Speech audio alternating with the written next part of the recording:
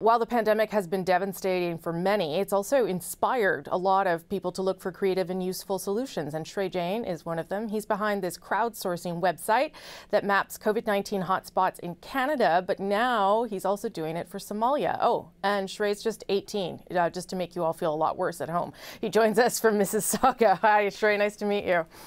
Hi there, nice to meet you as well. Okay, so you and some friends decided that you wanted to help in Canada in some way. So you created a crowdsourcing website to sort of give us a sense of where the virus is, where it's going. Yeah, so we started off in Canada and trying to understand how can we leverage preclinical symptom data, comorbidities, ethnicity, and other types of holistic data to collect to understand what regions might be more affected than others. While testing resources may have been more limited at the time, and early on partnered with the City of Montreal to be the official self-assessment tool for that city as well. And it's flatten.ca in case people want to go check it out. Was this something you were interested in before? Did you know anything about public health, epidemiology, any of that kind of stuff? Not particularly. Don't have an extensive medical background. I'm an engineering student and working in the machine learning for health group at the Vector Institute of Technology, but definitely always trying to learn more and trying to work with our team now, as well as using every day as a learning opportunity to learn more about this space. But yeah, don't have a particular epidemiological background per se. Okay, so you did this, and obviously that was for Canada, and kudos to you, but that wasn't enough. You wanted to help other countries too. So now you are helping in the city of Mogadishu. Tell me what you're doing there.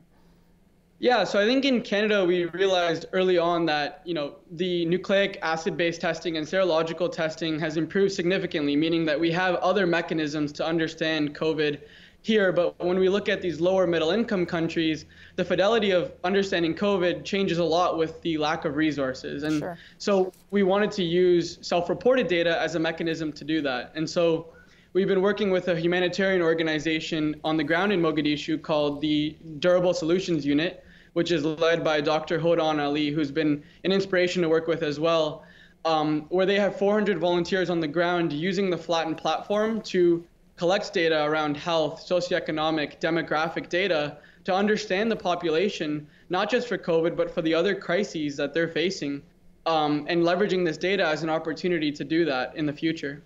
And to, I guess, let policymakers and their government prepare for the pandemic and other viruses, as you point out. Exactly. Yeah. What do you think is, where else can this data be helpful? Now that you've got this platform, you're using it in Somalia, which is amazing, you're using it here. How else do you think it could be helpful? I think the open science approach of it could be really interesting to see how we can potentially make this data available to the world. The data that we collected in Canada, hopefully the data, with the support of the organizations we're working with in Somalia, to make this data available for the world so that researchers and bordering countries in sub-Saharan Africa could benefit from this data for their COVID-19 response or other response efforts, to understand that, we know data is a common denominator in a lot of the different efforts we're seeing. So let's try to empower these local authorities internationally to do something similar to what the government in Mogadishu is doing as well. You're not really 18. You're not really just 18.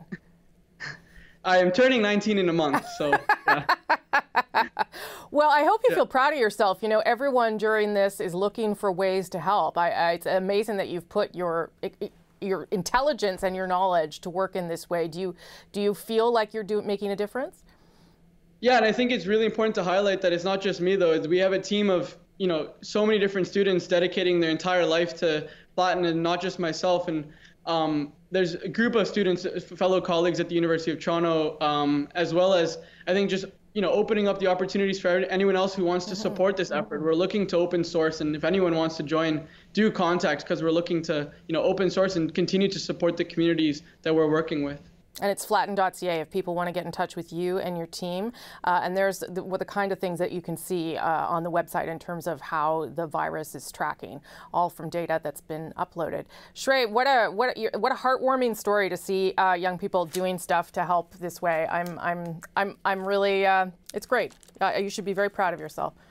Oh, thank you very much, and thank you for having me. Oh, geez, thanks for coming on. I appreciate it, and thank the whole team as well for the work that you're doing. That's Shrey Jain. He's in Mississauga. It's him and his team doing flatten.ca in Canada, and as you heard there, also in Somalia. Incredible work by some young people putting their giant brains to work for everybody else.